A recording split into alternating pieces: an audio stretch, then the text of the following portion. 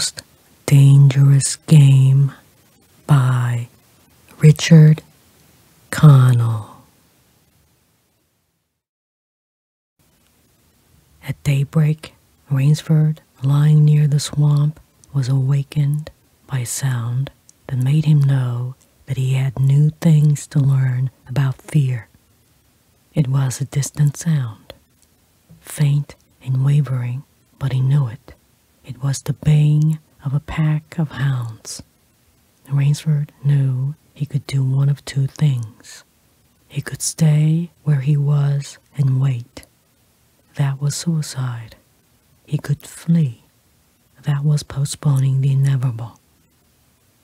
For a moment, he stood there, thinking. An idea that held a wild chance came to him, and tightening his belt, he headed away from the swamp. The baying of the hounds grew nearer, then still nearer, nearer, ever nearer. On a ridge, Rainsford climbed a tree. Down a watercourse, not a quarter of a mile away, he could see the bush moving. Straining his eyes, he saw the lean figure of General Zaroff just ahead of him. Rainsford made out another figure whose wide shoulders surged through the tall jungle weeds. It was the giant Ivan, and he seemed pulled forward by some unseen force. Rainsford knew that Ivan must be holding the pack in leash. They would be on him any minute now. His mind worked frantically. He thought of a native trick he had learned in Uganda. He slid down the tree. He caught hold of a springy young sapling, and to it he fastened his hunting knife with the blade pointing down the trail. With a bit of wild grapevine, he tied back the sapling. Then he ran for his life. The hounds raised their voices as they hit the fresh scent. Rainsford knew now how an animal at bay feels. He had to stop to get his breath. The baying of the hounds stopped abruptly, and Rainsford's heart stopped too. They must have reached the knife. He shinned excitedly up a tree and looked back.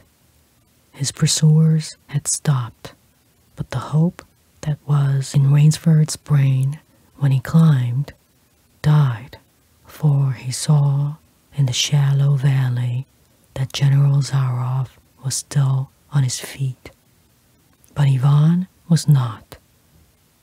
The knife, driven by the recoil of the springing tree, had not wholly failed. Rainsford had hardly tumbled to the ground when the pack took up the cry again. "Nerf, nerf, nerf," he panted as he dashed along. A blue gap showed between the trees, dead ahead. Ever nearer drew the hounds. Rainsford forced himself on toward that gap. He reached it. It was the shore of the sea. Across a cove, he could see the gloomy gray stone of the chateau. 20 feet below him, the sea rumbled and hissed. Rainsford hesitated. He heard the hounds.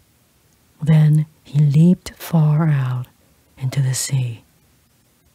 When the general and his pack reached the place by the sea, the Cossack stopped. For some minutes he stood regarding the blue-green expanse of water. He shrugged his shoulders. Then he sat down, took a drink of brandy from a silver flask, lit a perfumed cigarette, and hummed a bit from Madonna Butterfly. General Zaroff had an exceedingly good dinner in his great paneled dining hall that evening.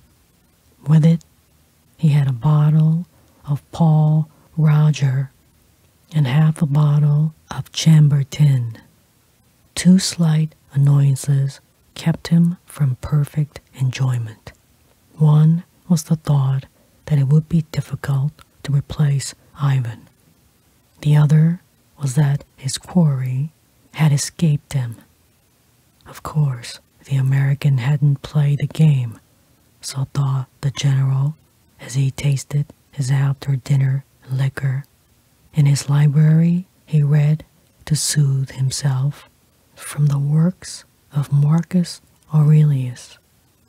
At 10, he went up to his bedroom. He was deliciously tired, he said to himself as he locked himself in. There was a little moonlight, so before turning on his light, he went to the window and looked down at the courtyard.